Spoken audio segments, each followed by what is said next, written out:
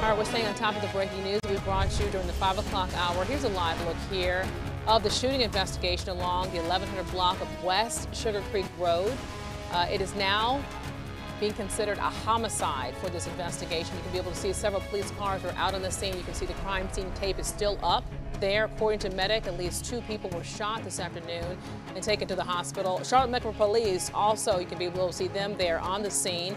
We're working now to learn more details about the victim, the suspects, and the arrests that we're assuming are happening. But of course, we're following this very closely. We'll bring you any new information, though, on air and also online on QCnews.com.